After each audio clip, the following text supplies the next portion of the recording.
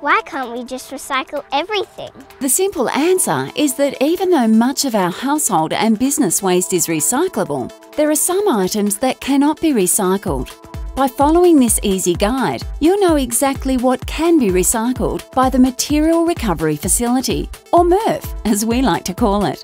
If items that cannot be recycled are placed into the recycling bins, the entire recycling process can be contaminated, which adds to the cost of recycling. It's important to note that your recyclable items should not be in a plastic bag in your recycle bin.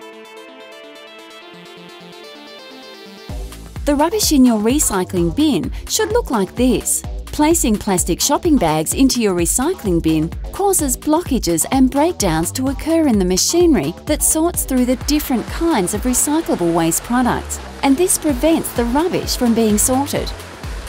Oh, so we can put out empty drink bottles, cans, glass bottles, and even pizza boxes in the recycling bin, just as long as they're not in a plastic bag, right? That's right, and you don't even have to rinse out your cans or glass bottles, but they do need to be empty. But what happens if I put the wrong things inside my recycling bin?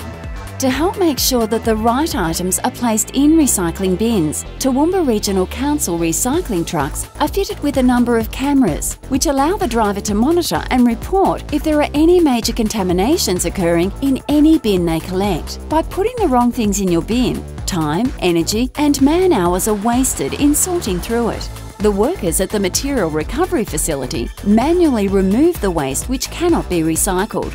That waste is then sent to a landfill site for disposal, which is why it's always important that you only put the correct items in your recycling bin.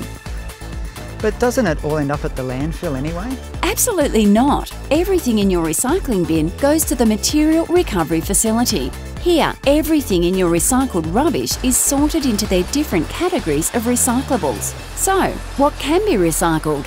Steel cans, yes. Even aerosols are acceptable. Aluminium cans, yes. Even aluminium foil. Paper and cardboard, including takeaway boxes, yes. But be sure to scrape off the leftovers though. Plastic bottles and containers, yes. Any rigid plastic container that has held food or non-hazardous liquids can be recycled. Green, brown or clear glass bottles and jars, no problems. But what can't be recycled? Used and unused tissues, paper napkins, nappies and paper towels, no.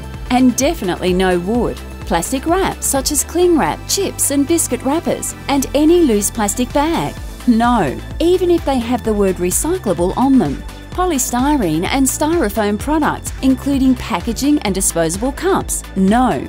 Glass from windows or fish tanks, mirrors, light bulbs, ceramics, coffee cups, blue and white glass, no.